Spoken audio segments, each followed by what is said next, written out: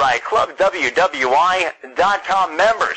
The gentleman I'm standing by with this week has been a part of many big moments in wrestling history, from the first Royal Rumble to the first Survivor Series. In fact, he was a part of many memories that many fans out there have of not only WWF, but also WCW. And guys, well, he happens to be one half of the Young Stallions. I am, of course, talking about the one and only Mr. Jim Powers. Jim, how are you? Well, James, thank you for that big introduction. I greatly do appreciate it. I don't think I've ever been put over that strongly by anybody. Thank you. Thank you. You can consider me your personal Dale Wolf today. Put you right over. Jim, before we even get started, what I do with all of our guests, we give you a chance to tell the fans what's going on by you. How's life in the world of Jim Powers? Well, right now, what I'm trying to do is I'm trying to rededicate myself to the independent circuit. I'm trying to find the right promoters on the independent circuit that are just not fly-by-nighters, guys that don't think about one show at a time, two shows at a time. Maybe they think for the future, like, what can we do 6 months, 9 months, a year down the road?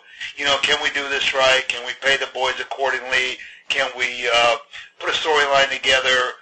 Things like that. And you know, unfortunately, I'm finding that they're few and far in between. And there's a couple that I'm working with right now, and I really do hope that they get it.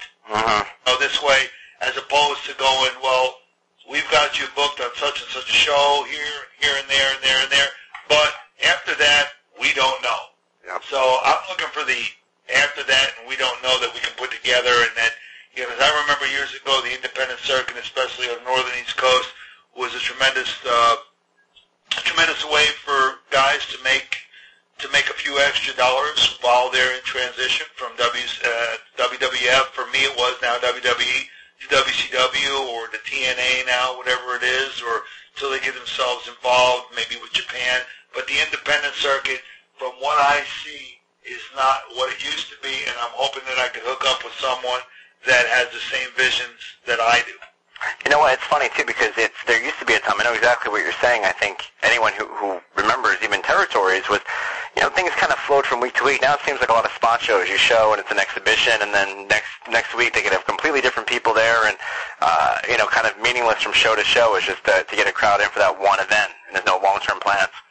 Well, exactly. I mean, it's I've done a few independent shows in the last couple of years, and I've done some appearances and conventions and things like that, and there never seems to be a follow-up. And I don't know if that's because, you know, as I've said in other interviews, the boys screw it up for the boys, which we've been known to do, or the promoter was just that much of a damn mark that he was just happy to have certain names around him, circulating around him for that evening. I don't know what it is, but I know it can be done if it's done properly, and it doesn't take that much. I mean, I ran a couple of independent shows years ago, back in 95 and 96, and as we ran 3 independent shows, I had a partner, and as time went on, I mean, it's only 3 shows, but we learned how to run them, how to make money at them, and how to make everybody in the audience happy, as well as the boys being happy. So if I can find a couple of those guys that are out there, boy, I'd like to hitch my wagon to them. Yeah, absolutely. Well, one of the things that I was reading about you that I always found most interesting, and you were actually started off apparently by Big John Studd. Is that right? Back in when you first started in the business? Well, the thing with John Studd is, it's not so much that John Studd had any hand in training me. Okay. There was an individual who I'm not going to give any credit to right now, all right, because I wasn't happy with the way things turned out. But he was a preliminary, middle of the road guy at best. I don't even think it was middle of the road. He worked for Vince's father, and he was from the local area here. I live in northern New Jersey. He was from the local area, and I was doing security in nightclubs. And he approached me, and I was always intrigued by professional wrestling as a young man. And he approached me and said, "Hey, Jim, I'm running a wrestling school, and would you like to be involved?" Well, shoot, you know, great. That's, you know, fantastic, because as a young man, as a young kid, and up until I got into my teens, I was always intrigued by professional wrestling. And as time went on, I got intrigued by the thoughts and what was going on with teenage girls. So I went from professional wrestling with teenage girls, and then here this guy approached me, and he was running a wrestling school. I said, hey, why not? At the time, I had just sold a gym that I had, and I was kind of like in transition and working nightclubs and doing bouncing security work. And I said, sure, I'll give a shot at it. So he trained me partially. He got me started in the ring, got in the ring, and he got me started a little bit. But unfortunately, what happened there is I couldn't fulfill my end of an obligation financially. And he just said to me, well, Jim, it was one particular night where we went down to the ring, and he just said, well, Jim, he says, tonight you're supposed to pay me X amount of dollars, and you don't have it.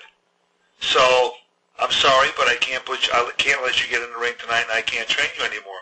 Well, you know what that did? That did nothing but fuel my fire.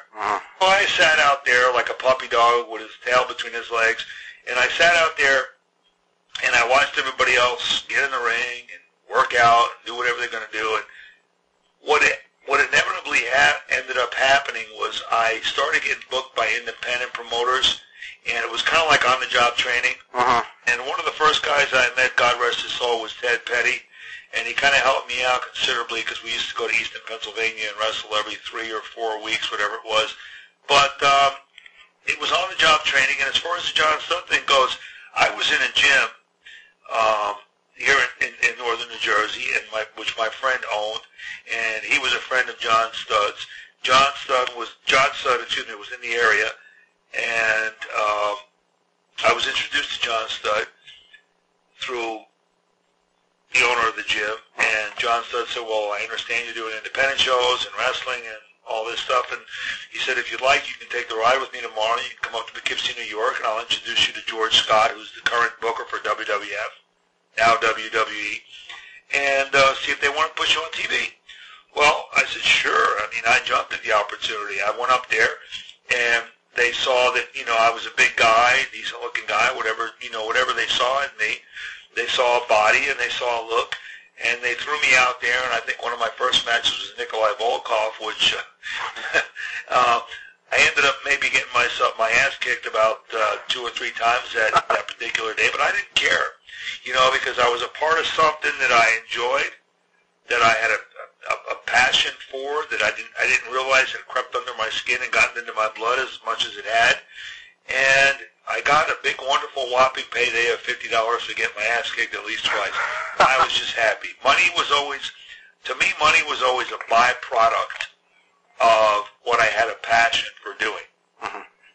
But I think that's the cool thing is that we're talking to so many people who have a passion for the business, and this comes up so often in interviews where I say to guests, for somebody who really loves professional wrestling, it means more when you're in it than somebody who just kind of, fell back on it. Like somebody who really loves the business and then does it, when you're achieving these things and you're in WWF, to somebody like you, it's a big deal, but to somebody who might not otherwise, recognize it, actually adds a new layer to your enjoyment of actually being in the business when you love the business. Well, the thing with me, I mean, there are people that call themselves the boys. One of the boys. I'm one of the boys. I'm one of the boys. Well, being one of the boys is someone who has got wrestling in their blood. It's creeped into their skin. It's gotten into their blood, and it's a part of them. And a lot of those one of the boys individuals, unfortunately, have passed away. And, I oftentimes ask myself, why Curt Hennig, who I admired and idolized and thought he was, fantastic as a wrestler, as a performer, or whatever, Rick Rude, and a few others, these guys have made millions of dollars in the wrestling business, and why were they found dead? I don't know so much about Rick. I'm speaking about Curt more specifically. Why was a guy like that, who was worth millions of dollars, who had made millions of dollars in the wrestling business, had a family? I think he had 3 or 4 children. Why are they found dead in a hotel room in Tampa, Florida, because of drugs? Didn't need the money. It was something that, in my opinion, crept under his skin, got into his blood, and just didn't know. And a lot of us don't, and I'm at that point right now, don't know how to transition to punching that clock and doing that 9 to 5 or that 8 to 4 deal. Yeah. It's just, and Rick Rude. I mean, from what I heard, and this is hearsay, and I've heard it so many times that hearsay takes on some merit if you hear it from a few different individuals, especially individuals that you respect, that you know, that Rick Rude was found with burn marks on his fingernails because he was supposedly smoking crack cocaine from a can, and his fingertips were burned from holding that hot can. So, I mean, you go, what happened there? You kind of wonder. And as time goes on, I go, well, maybe they just had a difficult time transitioning to what the real world was going to be for them. And it's a sad, sad thing. And it's nice to see in this day and age that not as many wrestlers are passing away as used to be. So the era that I was involved in, as good as it was, it took its toll on a lot more people than any other era. Mm-hmm. Well, it's actually funny that you bring that up, because that was a subject that, and I know you're going to think it's a transition, but it actually is. It's just, from hearing what you're saying, Paul Roma had spoken about that time period.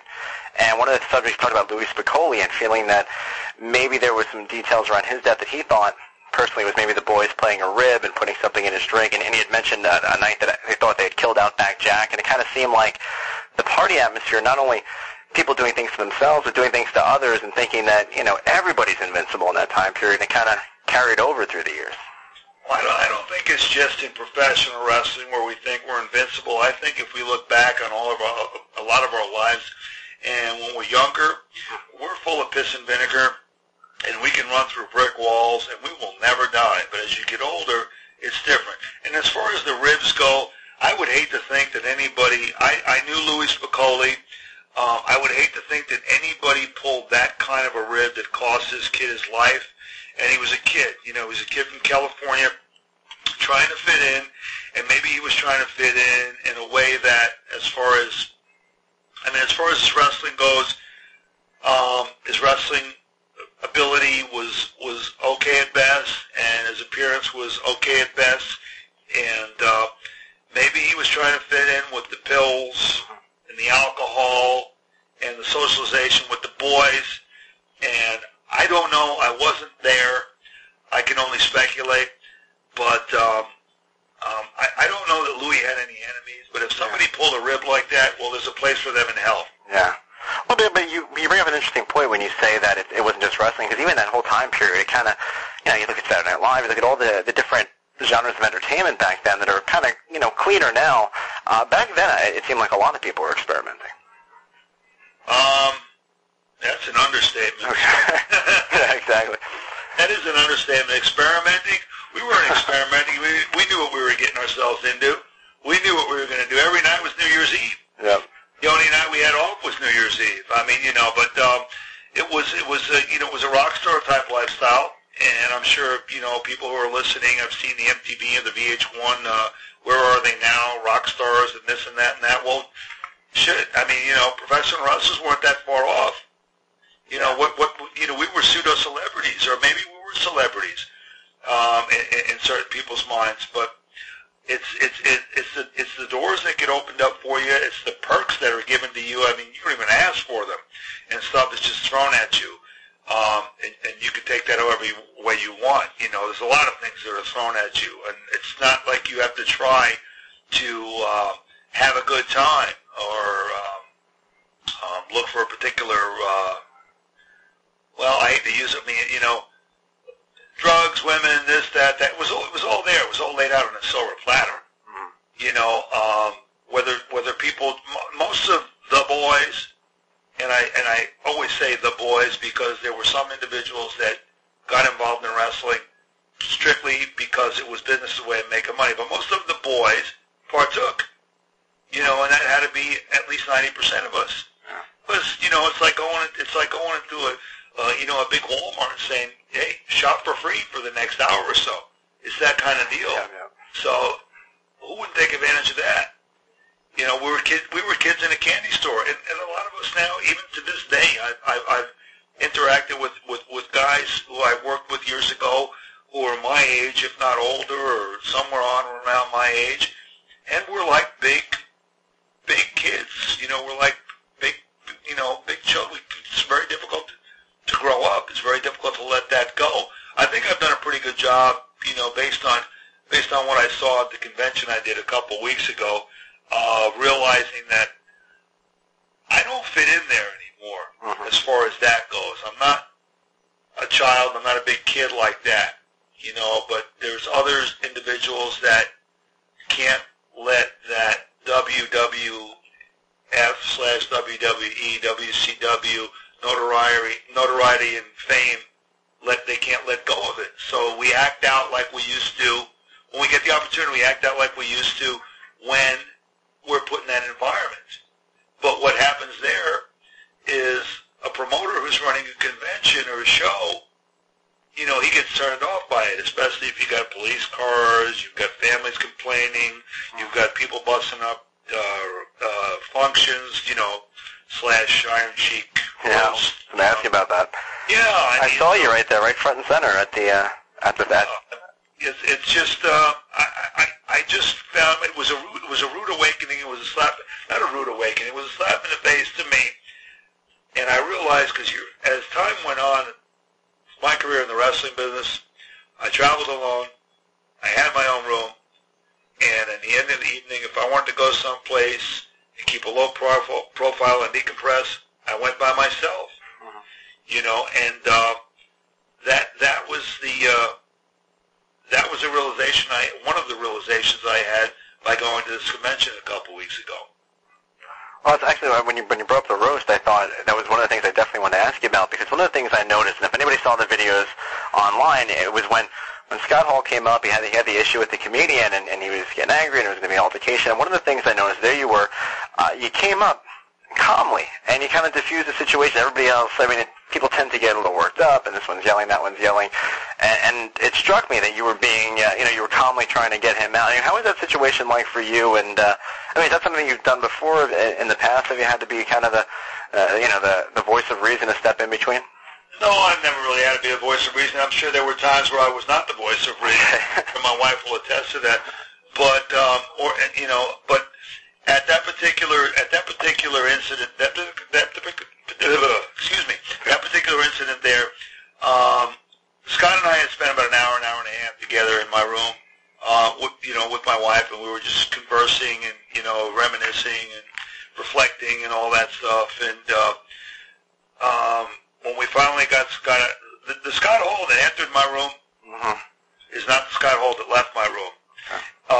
So I felt a little bit of an obligation there. And as much as I love Scott, I consider him a friend.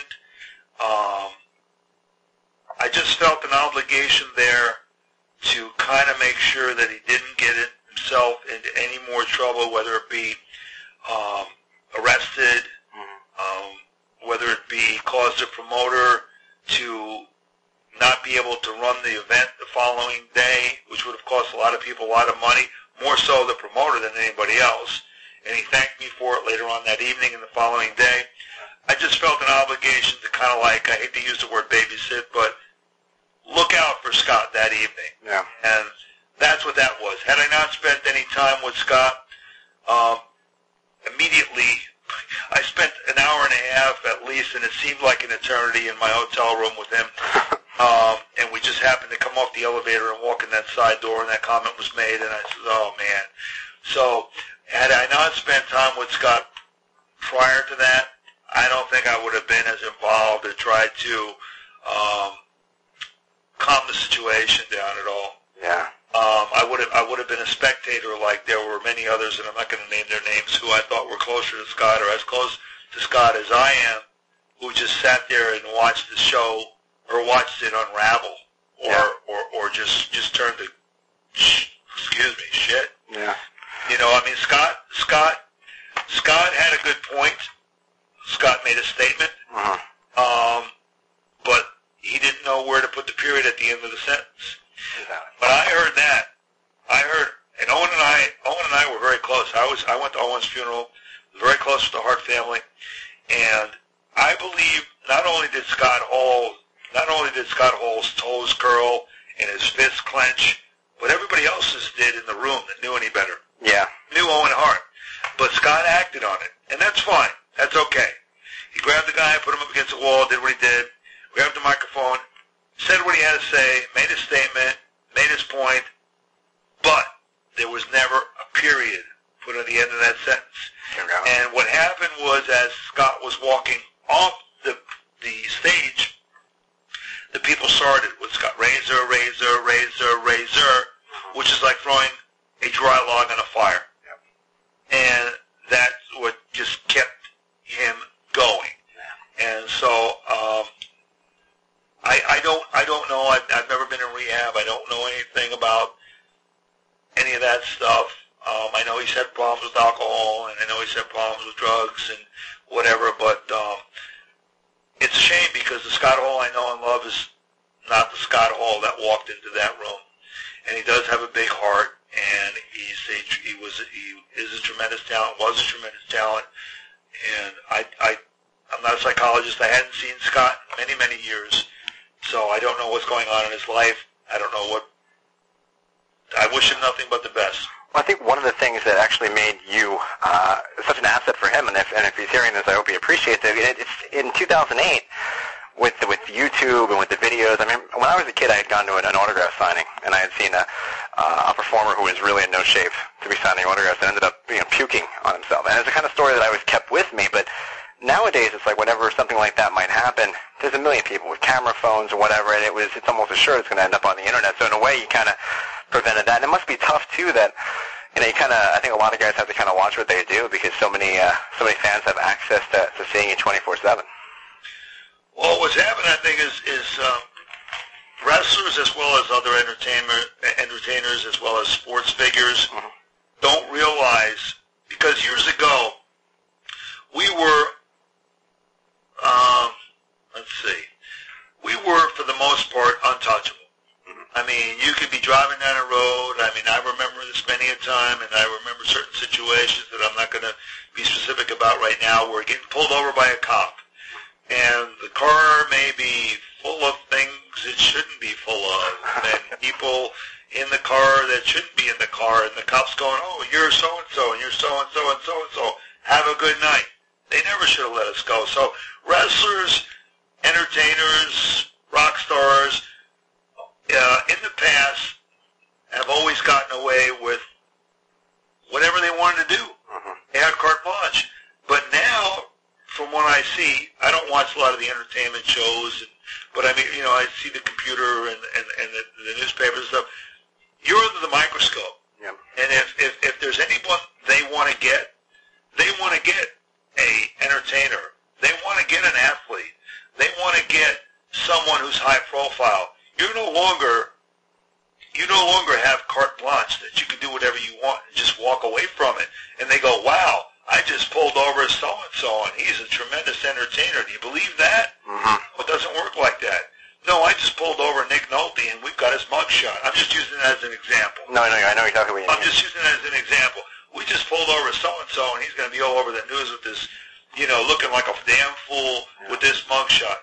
When, in fact, the guy was actually doing some, from what I understand, because my wife tells me she reads all the People in Us magazines, that he was actually getting himself like that for a part in a movie, and I don't know the movie. But I'm saying, wrestlers, entertainers, athletes,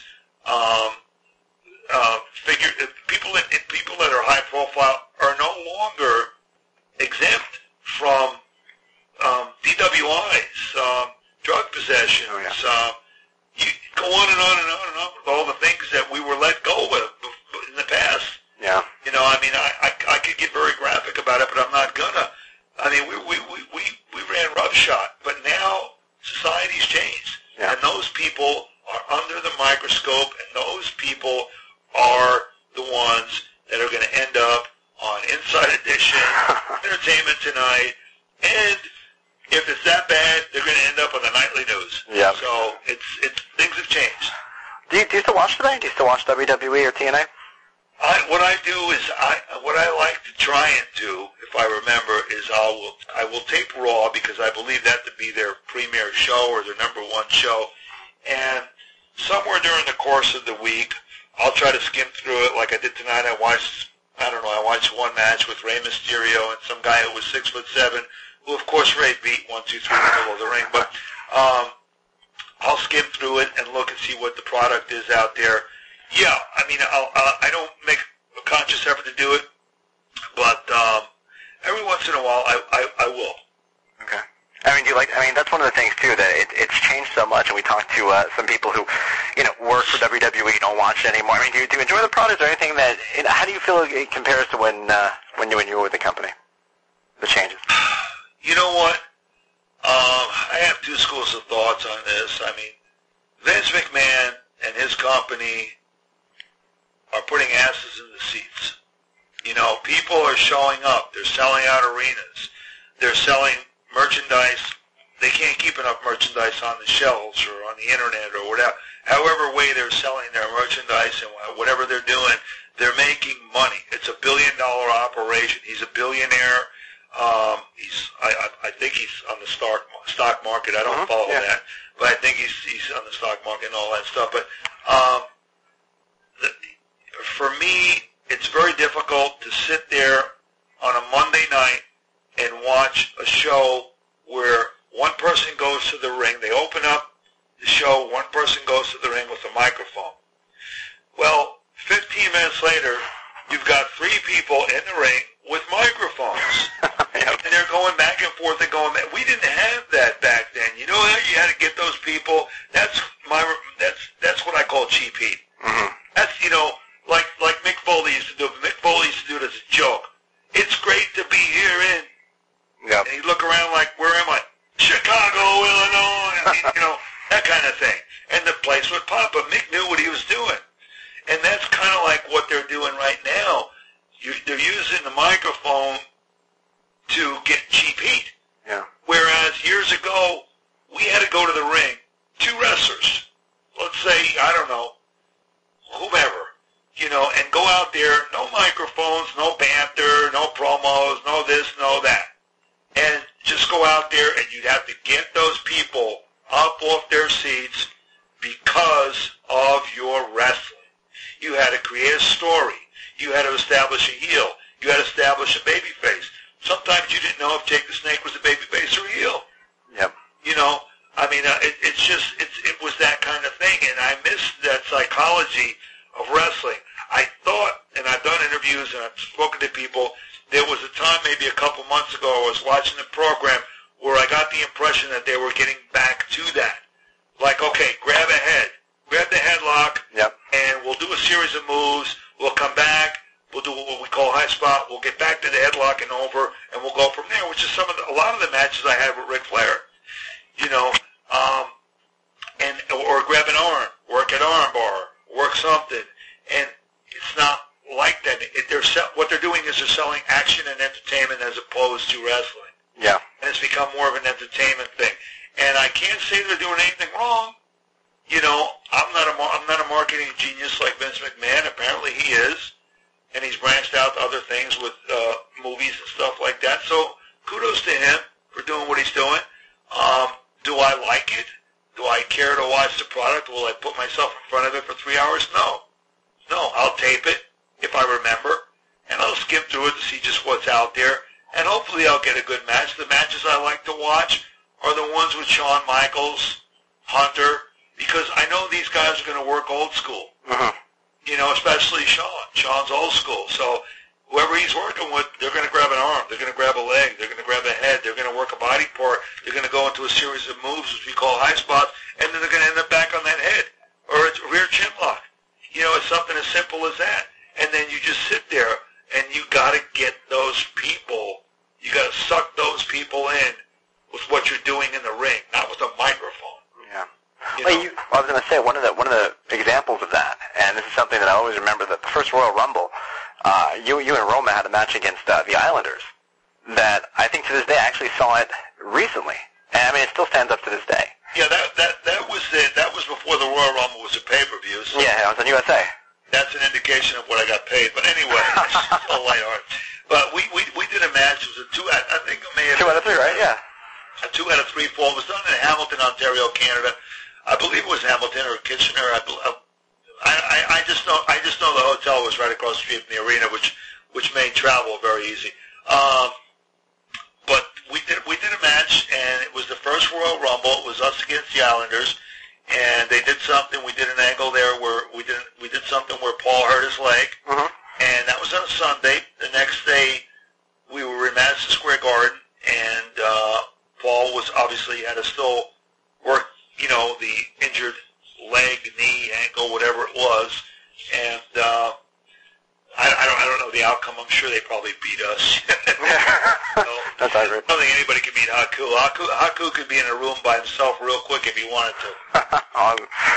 Well, I mean, is it one of the things? And obviously, I was going to ask you about this, but I mean, so many people have the memory of you and Paul as the Young Stallions, and we just had Paul on a little while ago, and it was it's one of those interviews that people still kind of bring up because it kind of seemed like he had something to say about everybody, and one of the things he was talking about was teaming up with you, and the irony is that although he was a bit harsh in some places compared to some of the other people, you were kind of one of the ones he was nicest about, I guess. But mentioned that one of the issues that you guys had, he said that, as the Young Stallions, as the notoriety grew, your ego grew, so to speak. Right. I just want to get your response from that way on how you felt. I know that you and Paul have appeared together and things like that, so it doesn't seem like there's animosity, but how do you feel about it? I really don't. I never. I would have liked to have spent more time with Paul. I saw him a couple weekends ago and addressed that. But as far as my ego goes, if anyone really knows me, they know I don't have an ego. If I had an ego, I probably wouldn't have lasted as long as I did with the World Wrestling Federation or WWE as it is now, because I would have checked my ego. I learned years ago, check your ego at the door, and just do business. This is your job. This is your position. This is what's available to you right now, and you either want it or you don't. And I never had that, and maybe I was wrong to a certain degree to not put. I'll be honest and say that I wasn't the greatest of businessmen when it came to wrestling, and maybe Paul was a little better and a little bit more pushy, but I was just happy to be there. And I'll say this countless times, and I've said this countless times, that I was just happy to be a part of something and to be doing something that money was just a byproduct. As far as my ego, I don't have an ego. I don't have a big ego. I never wanted to be. I never wanted anyone to consider me glory. I never wanted anyone to consider me a part of the wonderful team, or I don't know what they were called. But from a business perspective, maybe I should have pushed a little harder. But it could have been that my insecurities kept me from doing that. I had some personal interaction with the higher-ups from WWF at the time that led me to believe that if I didn't want to do what they asked of me, that, hey, there's 100 other guys that would love to be jobbers, enhancement talent, middle-of-the-road guys. They're there. So I kind of got a grip on that and realized that it is what it is for me. This is the position that's offered to me, and if I want it, that's fine. This is my job. This is where I'm going to be, and if I want it, I can stay here. If I don't want it, well, there's the door. And I came to that realization. I mean, don't get me wrong. Don't think I just laid back and was a total pussy. I came to the realization that I was just, they had split me and Paul up, and we went our separate ways. And I don't even know if Paul was still with Vince or not. I'm not sure. But I remember just watching 1, 2, 3 Kid when they first brought him in. He had a match on Raw, one of the first Raws at the Manhattan Center in New York. And they gave 1, 2, 3 Kid a win right in the middle of the ring on Razor Ramon, the Intercontinental Champion. And I went to Vince McMahon next time we got together at the TV tapings, and I approached Vince McMahon because that was kind of like the straw that broke the camel's back, or broke my back. And I went to Vince McMahon, and the mind screwer that he is, use nice terminology here. I went to Vince McMahon and said, Vince, I've been watching this. I watch Raw, and you brought this new kid in, 1, 2, 3 Kid, and You gave him a win on the Intercontinental Champion, right in the middle of the ring. 1, 2, 3. He pinned the Intercontinental Champion, Razor Ramon. I said, you know, Vince, I've been loyal to you for all these years. Now, I don't remember, that had to be around the 90s or somewhere around there. I mean, I've been like 93 or 94, right around 93, I think. Well, 94 I was already gone by then, so I thought 93 then, yeah. Yeah, whenever the first Raws started. And I said to Vince, I said, well, you know, I have been loyal to you all these years. I've had opportunities to go to WCW, which I did. I forget who the booker, Terry Allen, or... K. Allen Fry? Excuse me? Was it Allen Fry? He was there for a little while? It was someone who was a booker who got into a car accident. Magnum T. Oh, Magnum T. Terry Allen, yeah. Anyway, I was offered to go there. I went to WCCW for a time, and I explained all this to Vince, and I says, you know, I could have gone here, I could have gone there, I could have done this, I could have done that, but I was always loyal to you. And, you know, I'm sitting at home, and I'm watching this Raw show, and this new kid comes walking in the door, and you put him over 1, 2, 3 on Razor Ramon. You're Intercontinental Champion. I said, Vince, you could have done that for me. And he looked me square in the eye and said, you know, Jim, you're right. I could have, period. Now, where do I go from there? Yeah, seriously. So what I did was I said, Vince, I says, you know, I took a couple steps back and thought about it, and I said, Vince, I said, why don't we do this? I said, it's been a while. You know, Jim Powers has been on TV a long time, many years with you, preliminary jobber enhancement, whatever you want to call it. Why doesn't Jim Powers take 4 or 6 months off of TV, and we could bring back Jim Powers and maybe recreate the character, something different, something new, something whatever, maybe the people will have forgotten, you know, and that could come back as something new and fresh. So he looked me in the eye again. He says, sure, no problem. Well, I found myself home 4 months, 5 months, 6 months, no calls, no nothing. And I found myself constantly calling the office just to get my job back, because I come to the realization that this was my position, this was the level I was at, and there was nothing I can do to sway Vince's mind, the company's mind, the company being Vince. So I said, well, if I want to be a part of this thing called World Wrestling Federation, now WWE, I have to accept this.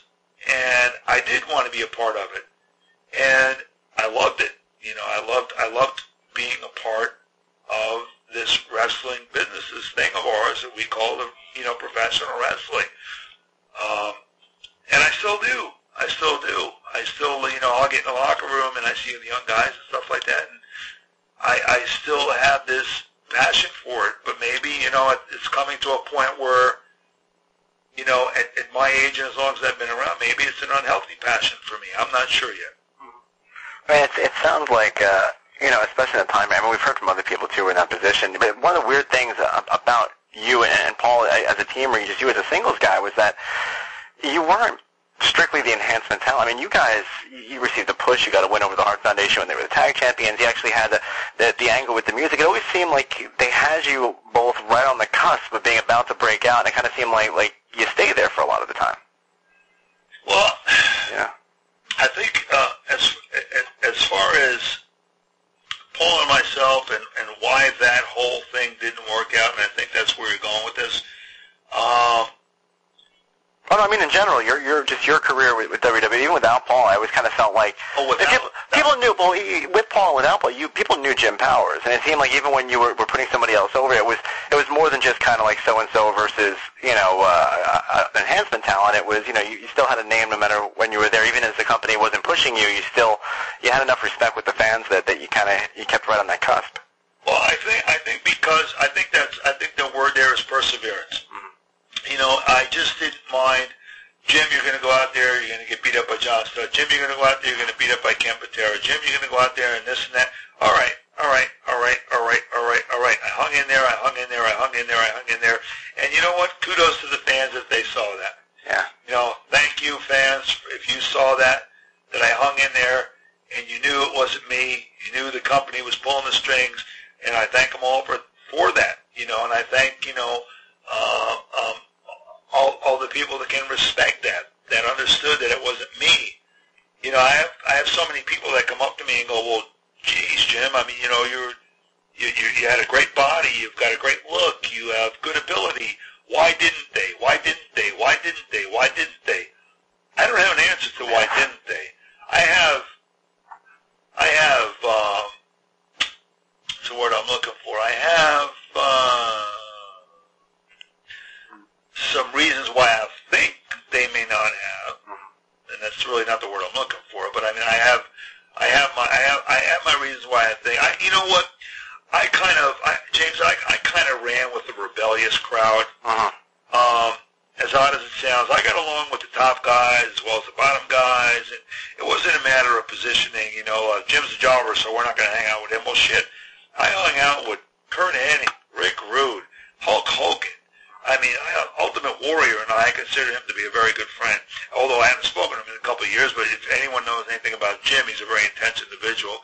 But when you do speak to him, but you know, when you do speak, what I consider a friend is somebody you don't speak to, and you pick up the phone after a couple of years, and it's like you didn't miss a beat. Yep. But anyway, I ran with the rebellious crowd, and I think that's what's kind of like stuck in Vince's craw.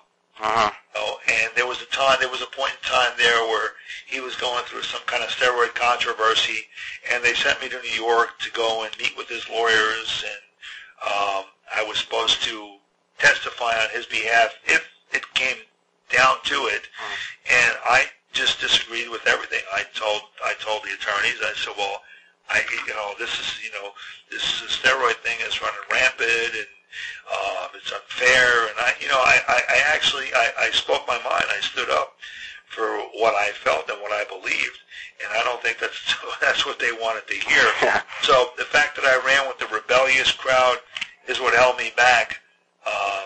Because, you know, business in general, not only wrestling business, is political. Yeah. You know, and I've tried to get back in with the WWF up until a few months ago when I was led to believe that there was a training, there was room for a trainer in one of their facilities, and only to be told that, well, right now, Jim, at the current time, there's nothing available for you, but that's not to say that something won't open up in the near future. Well, if I hear that one more time, my head will explode. You know, so I knew that, you know, I mean, Vince McMahon is the guy. The rest of them around him are figureheads. But I forgot your initial question to begin with, but I go off on a rant. No, you actually answered my initial. I think one of the things I wanted to ask you specifically about one of the moments that you guys had that I had interviewed Jim Brunzell, and we had talked about the Survivor Series, the first one. That I guess you guys and the Bees were the final two teams, unless I'm remembering it wrong. That was right? It was you guys and the Bees were actually the sole survivors? Yes.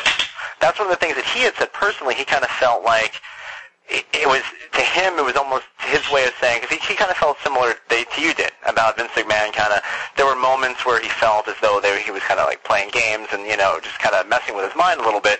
And he said that when the Bees didn't get to stand there alone, or even you guys, when you guys had to do it together, he kind of felt like that was just another example of Vince trying to, you know, not put him over fully. I mean, did you feel that way when you guys were there at the end?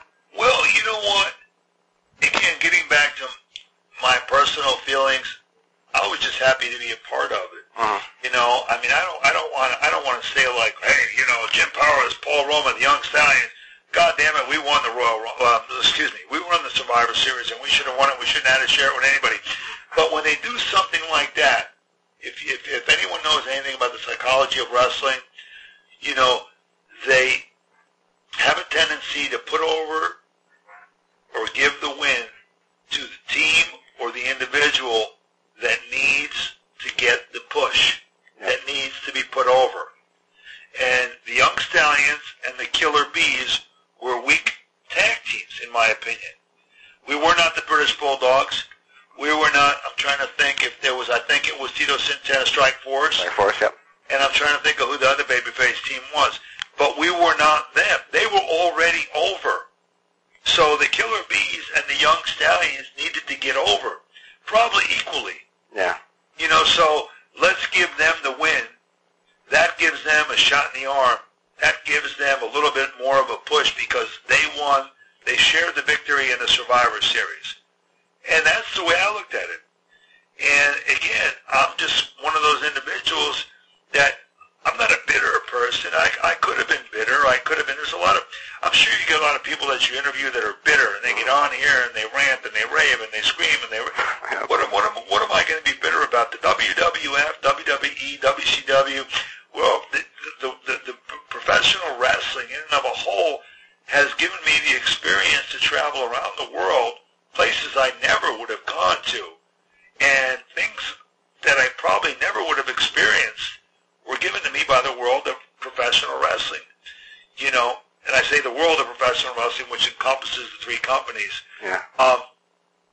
But I don't have any, maybe younger, I may have had a little animosity, but I have no regrets. The only regrets I have are very, well, I shouldn't say they're little regrets because I don't want anybody to get pissed off at this, but the regrets I have is that I was on the road so much that my daughter, who's now 18 years old, I didn't get to see her grow up on a daily basis, but I'm not alone in that boat. Uh-huh. There's a lot of other wrestlers out there. I mean, Curt Hennig had 4 boys or 3 boys, I'm not sure. But, you know, but the fact that we were able to be out there, do something that we enjoyed doing, have a passion for doing, and to be able to take care of our families. I mean, my ex-wife at the time, she didn't work. You know, she took care of my daughter. She did a tremendous job. Yeah. So I don't have any, you know, the only minor regret is that on a day-to-day basis, I didn't get to see my daughter grow up. But would I trade it? Would I give it up? Would I? No, I wouldn't. And I know my daughter at 18 years old, if she ever gets to hear this interview, she'll go, I can understand, because she wants to travel the world and she wants to do things on her own too. So, I mean, you know, that would be the only regret, minor regret that I have. But I wouldn't have traded it for the world. I would not have traded it for the world. And because of that is because of me traveling and doing all I have and being all the places I go, all the major cities in North America and every major city around the world. You know, I got to meet my wife now, who's a beautiful woman, and we get along tremendously. And so, I mean, there's an upside and there's a downside to it. But if I had to weigh the scales, I'd say the up is more so than the down. No, you know, I'm really actually glad to hear you say that, especially about the Survivor Series, because I was surprised, you know, when Jim said that, because I kind of look at that. I mean, that's the first Survivor Series, and it's still going on today, so it means a lot to be one of the survivors, whether you're doing it with somebody else or not. And I want to ask you, because I mentioned before the win over the Hart Foundation, the first Royal Rumble match, that, you know, you guys had a huge chunk of that very first show, and whether pay-per-view or not, it was the first one. What would you consider to be your highlight? You know, the moment that, you know, either you were happiest at the time, or in hindsight, you know, your proudest moment from when you were with WWF? WWF, wow. WWF's a tough one. WWF, the company, it was a stressful environment. What would be my highlight there? You know, man, I just it has nothing to do with, if you're looking for an answer as far as what I did in the ring, or who I beat in the ring, or who I worked with in the ring, or any of that, there's no answer to that, because that's all predetermined. So was there ever a moment, though, that something happened where you kind of looked at it and you said, you know, I've like when you're out there, you're in the ring, and you look around and you realize where you are, and you say, you know, I'll tell you I'm here. You got me there. Okay. Madison Square Garden. Here's one even better. All right.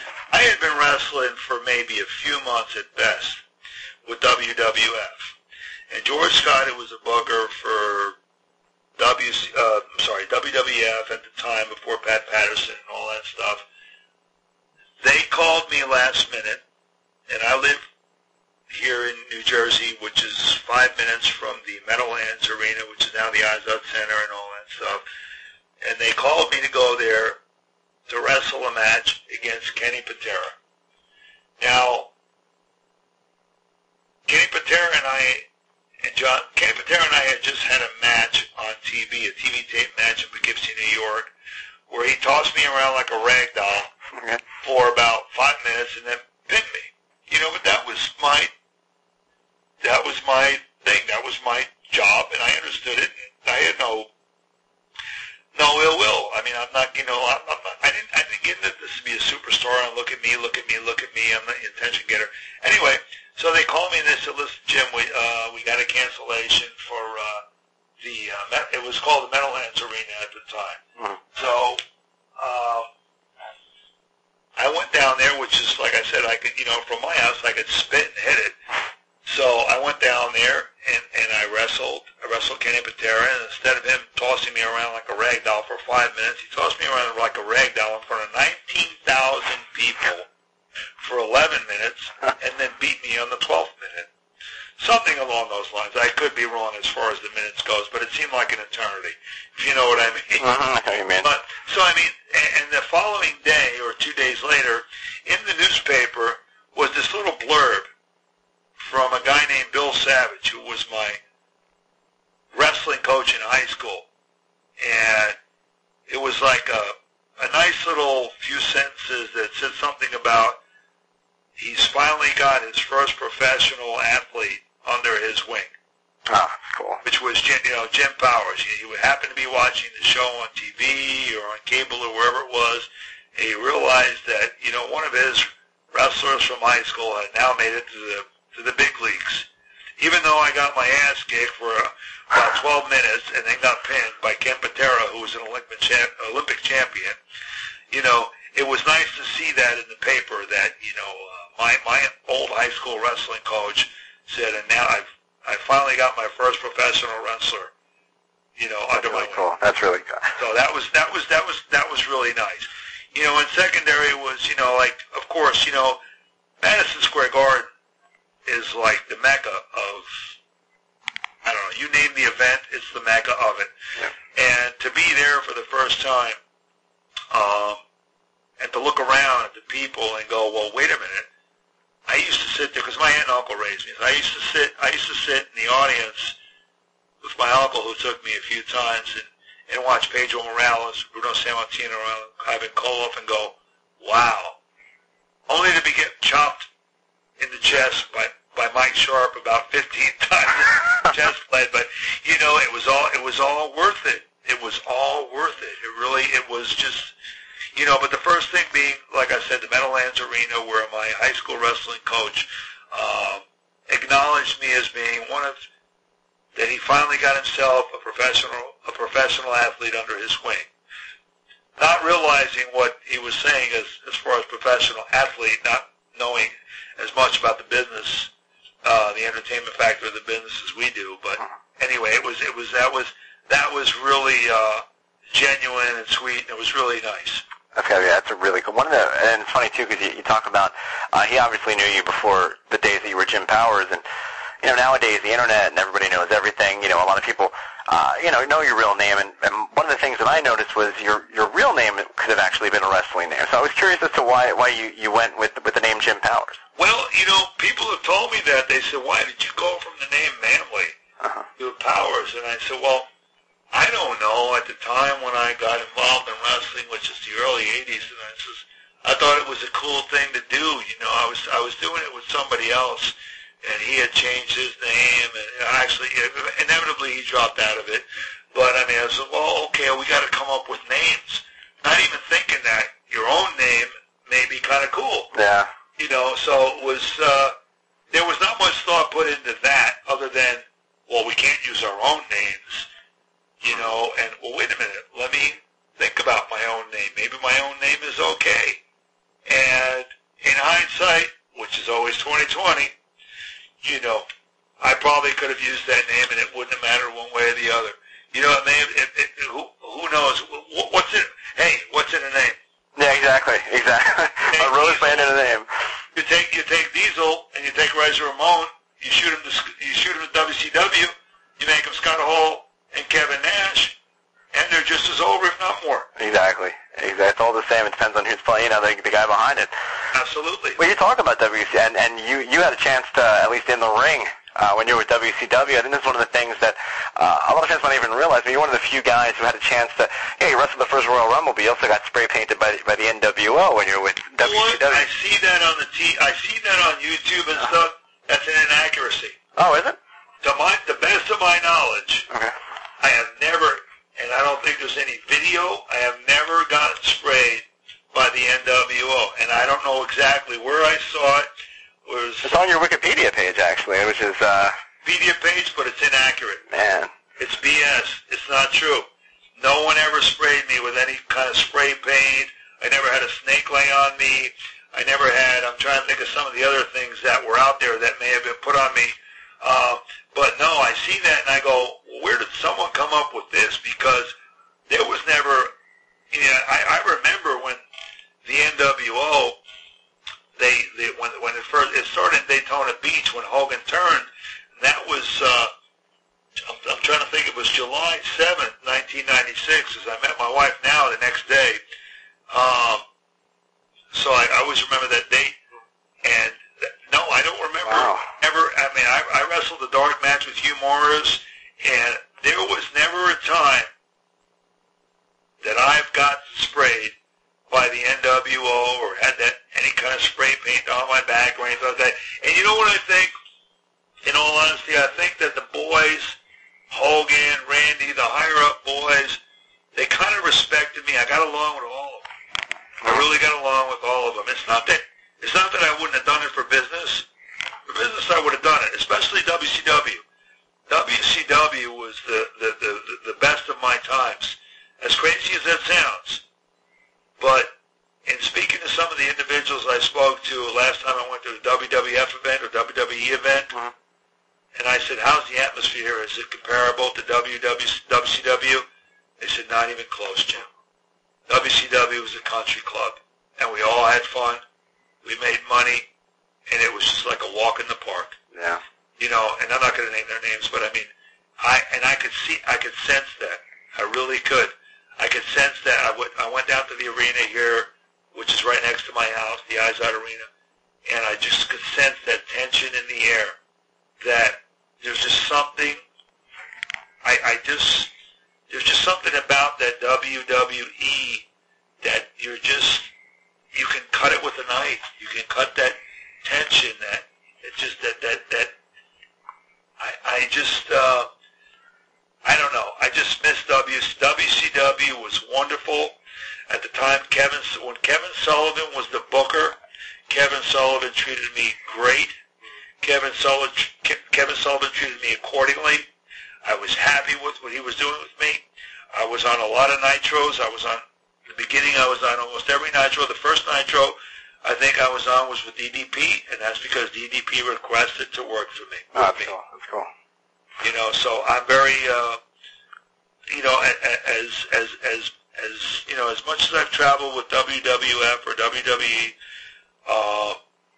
and been around the world and all the major cities in North America, I felt the most at home and felt most treated the best at WCW.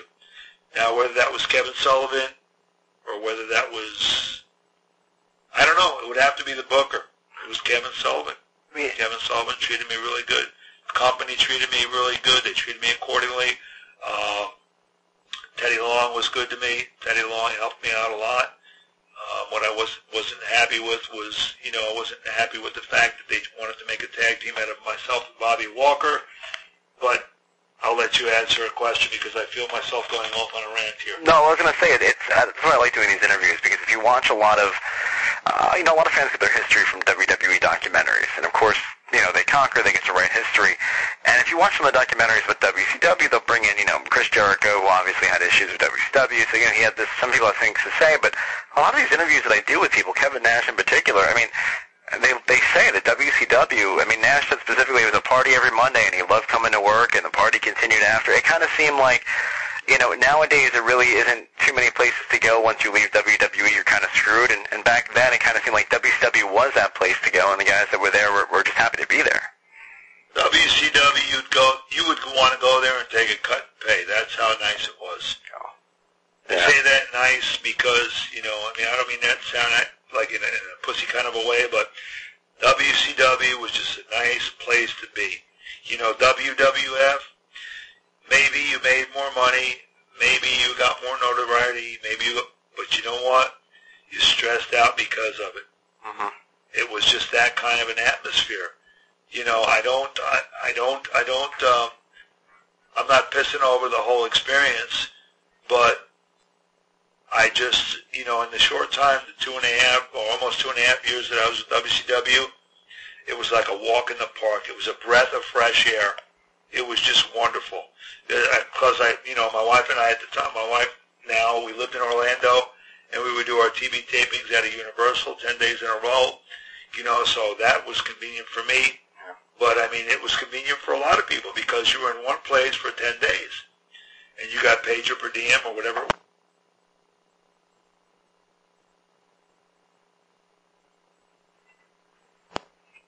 Hello? Oh, there you are. I was about to call you back, and you said you got your per diem for the 10 days that you were there. Yeah, I saw the phone crap out. I apologize for that. But anyway, WCW was just a wonderful place. It was a wonderful place to be. It was a breath of fresh air. And you know what? I hate to say it, and I said it earlier in this interview, that the boys always screw things up for the boys. Because what I've seen happen over the years, and I don't care if I'm a preliminary enhancement job or whatever they want to call it, I've seen it happen. I'm not an idiot. You know, it's like it's whenever we're put in a good situation, something that's sweet, something that's nice, something that's gonna pan out really well for us, we take advantage of it. And I'm not saying me. I mean, I recognize it now, but a lot of us that haven't grown up. You know, I mean, it's like I did this convention 2.5 weeks ago or whatever it was. It was almost close to 2 weeks ago. I mean, if I were that promoter who ran the convention, I don't know that I'd want to run another one. Yeah. Because he actually came to me and thanked me. You know, it was that particular evening when I was trying to contain Scott and help Scott. The Scott I knew, not the Scott that was there, you know, he says to me, Jim, thank you. And he thanked me, kept thanking me. We're going to lose the building. They're going to pull the plug on the show the next day, which was the convention where Flair was, and you know, everything was going to take place. But this was the Friday before. You know, so what happens is the boys and the wrestlers, the boys, they get put in a situation where it becomes, you've been so, and I can relate to this, you've been so out of that party atmosphere for so long. Yeah. You've been sitting at home. You've been playing on your computer. You've been living vicariously through your computer about wrestling, whether it be MySpace, whether it be WWE.com, whether it be TNA, whatever it may be. That when you finally get into a situation where you're around all your peers from way back in the day, you just want to go ballistic. You want to go nuts. Yeah. So what you end up doing is you end up screwing up what the promoter has laid out for you. Something nice that maybe can be done 2, 3, 4, 5 times. Maybe it can be done every year. You know, so if the promoter gets a sour taste in his mouth because this one got arrested, this one broke up, this one screwed up what was it? A roast. This one did this. This one did that. I'm not going to want to do it again. Me as an individual, not even a wrestler. I'm like, if I would have put my money into that, I wouldn't want to do it again.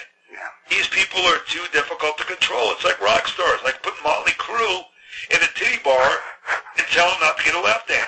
Exactly. The girls, to put Motley Crue in a titty bar and tell them, say, well, no, you leave the girls alone.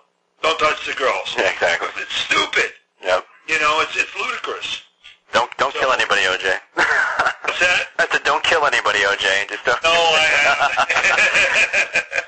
You brought up TNA, and I wanted to ask you about it because you mentioned WWF before. But is there any chance, TNA, or have you ever given any thought to doing something with them? I really haven't reached out to them. I don't know. I only because my realization of the business and knowing the business is as well as I know it, and it being political, that Jeff Jarrett and I, we didn't quite see eye to eye. Okay. You know, and I feel bad, you know, because I never realized, you know, I know there's a karmic effect in life, and I don't know exactly when it was. You know, I always saw Jeff Jarrett,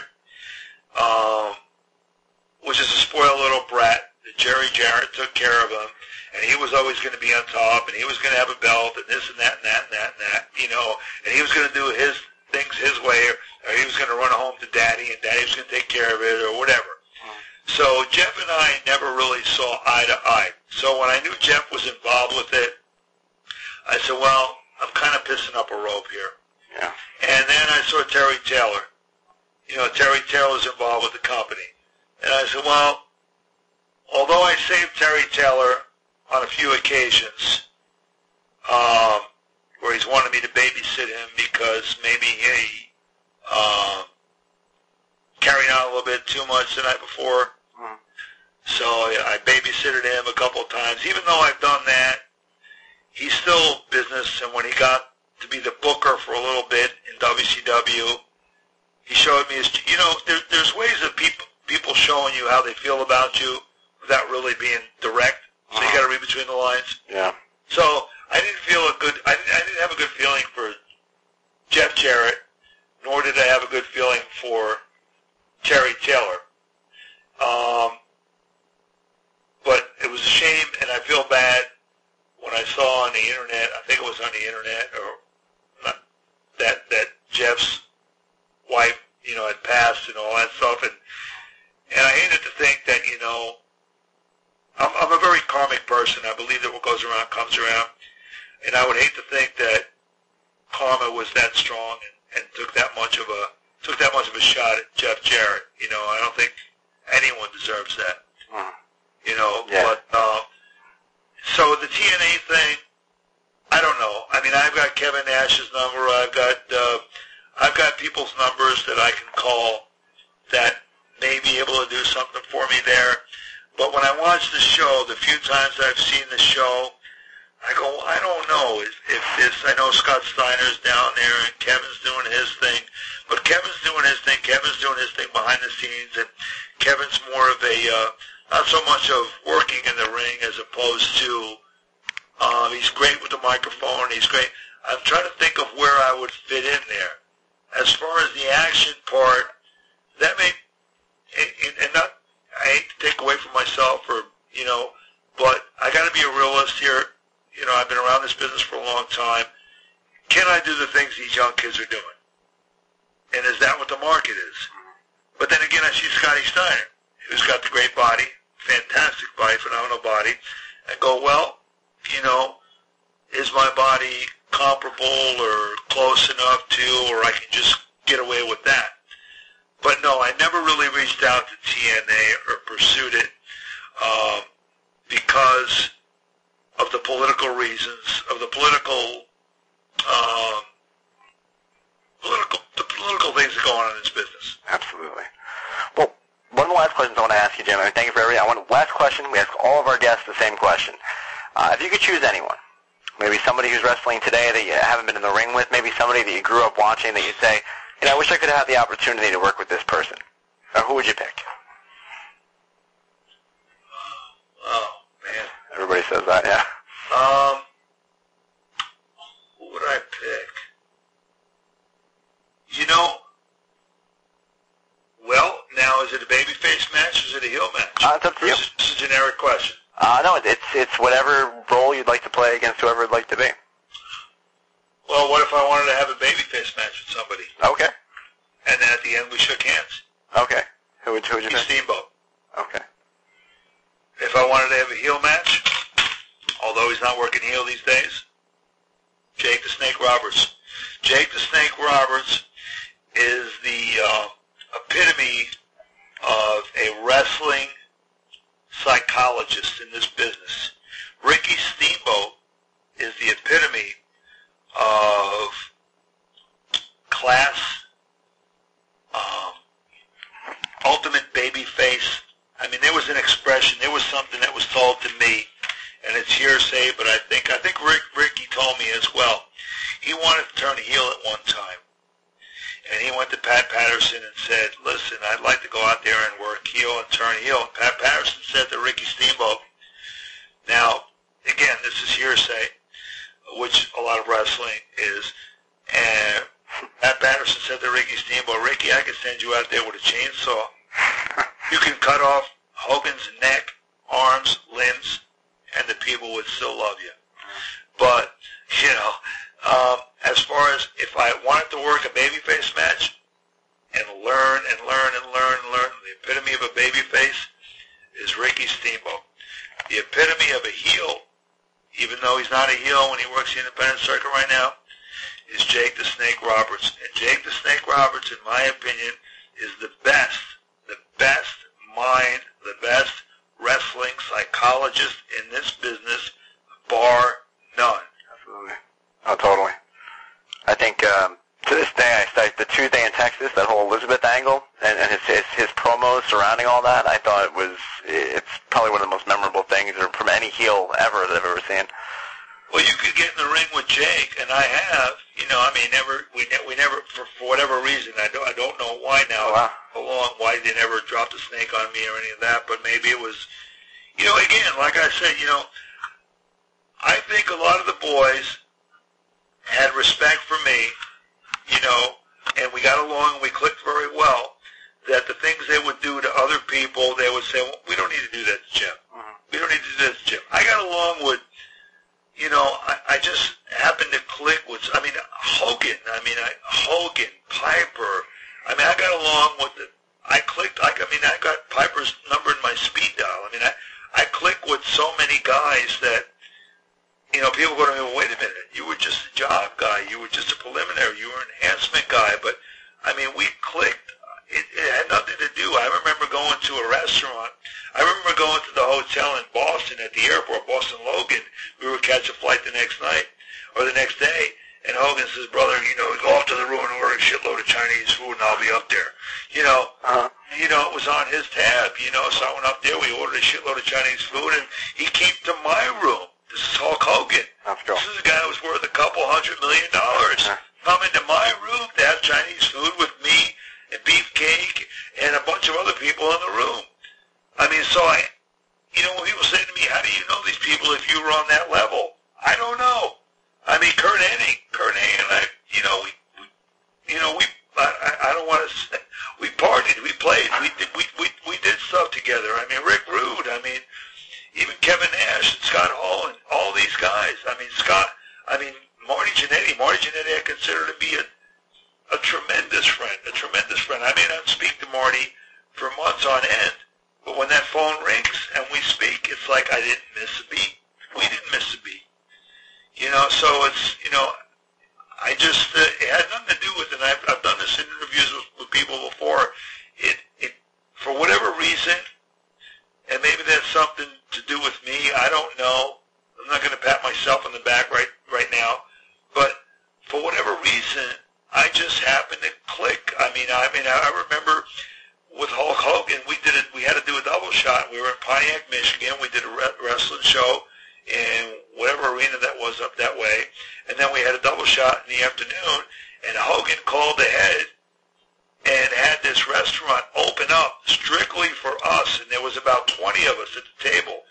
Me, him, Piper, Curt, Rick. I mean, it was just the who's who of wrestling at this table, and we were the only people in this restaurant. Crazy. And Hogan just pulled out his platinum Platinum American Express and go, here. And he made a comment to the owner of the restaurant. He goes, I don't think you're going to have to do what the hell was it, security check on this card or something like that, something along those lines, authorization check on this card. Mm-hmm. But I mean, I found myself, I'm at this table, and these people are like super mega stars, you know. I mean, Piper and I mean, we tore up Halifax, Nova Scotia. I mean, to this day, I saw Roddy a few months ago. He goes, remember that night we were in such and such a place and such a... I said, Roddy, how do you remember that? He goes, God, Jim, I see, it was great to be with you. And I'm going, wow. I says, you know, I'm just, you know, because it was an individual clicking individual. Exactly. Well, it didn't matter. Like the whole, when you guys are like behind the scenes, it's all about you as a person and not about you as, I think a lot of fans sometimes, they have a hard time distinguishing, the people in the wrestling ring and the real people behind the scenes. Right. I mean, it's like if somebody saw me in a restaurant, I was an Ultimate Warrior, they go, oh, what's Jim Powers doing with Ultimate Warrior? Well, we're people. Yeah, exactly. And I just happened to click with these people. And I was like that with me when I was younger, and I was in high school or middle school, and mostly high school. I got along with what people referred to as the jocks, which were the athletic, blah, blah, blah, blah, that.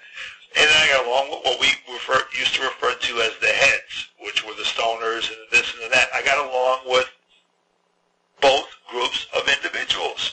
And for whatever reason, and again, I'm not patting myself on the back, but I just seem to click with these individuals, and I think they're tremendous. They're just people. Yeah. They're just wonderful, wonderful people. I mean, there's some of them that are assholes, but Yep. I mean, there are just wonderful people. I mean, Roddy Piper, last time I saw him was nothing but more than gracious to try and help me out to get a job with WWE.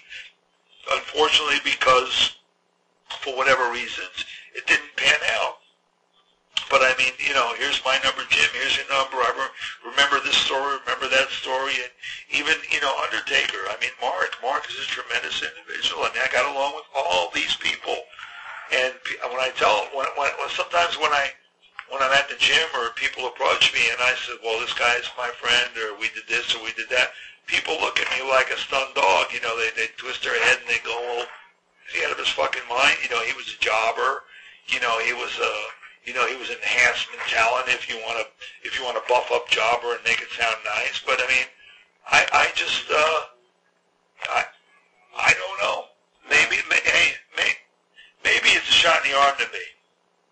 So. Oh yeah, I mean, well, it's I think a lot of a lot of fans, especially nowadays, I think people are starting to see beyond that. I think a lot of the interviews like this has given people an idea of kind of, it was more of a family environment. And for you, but when we close up here, we give everybody the same chance, so this would be your chance to any fans out there who are listening and who are maybe for the first time getting an idea. I mean, what do you have to say to all your fans out there as we close up, and to all the people who, have watched you through the years, and like myself, have followed the Young Stallion, seen you live personally in WCW, WWE, followed your career? What do you have to say to the little power maniacs out there? Thank you. Thank you very much. Thank you very much for being there.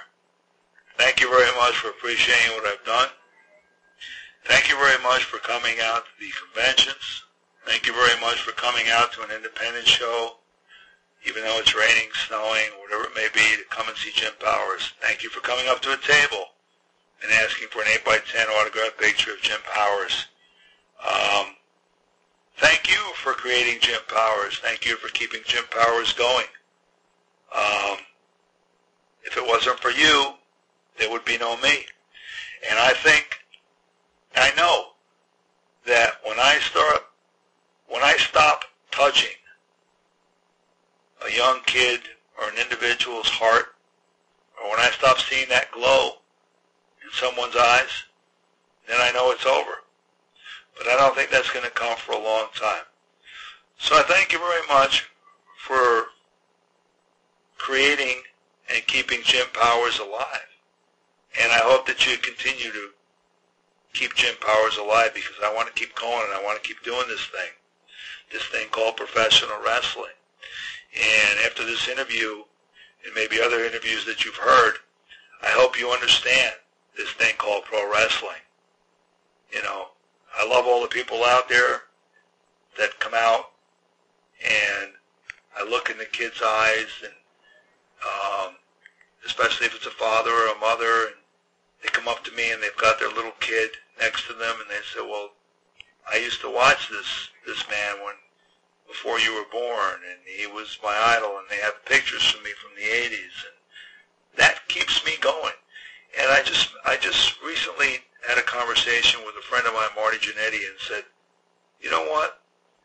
I think I'm going to stop doing this thing called professional wrestling, whether it be on an independent circuit or whatever minuscule way I can touch someone's life. Whenever I feel I can no longer touch kid's life or a person's life because of what I've done or what I may do. Who knows what I may do? I hope I do great things, you know. And maybe there's a lot of people out there that think I've already done great things, and thank you very much. When I think I'm done, then I'm done. Then I'll walk away from it. But I hope that you people out there keep me going. Keep throwing dry logs on the fire called Jim Powers. Awesome. Jim Powers, from all of us, man, thank you for taking the time to talk to us today. Thank you very much, James.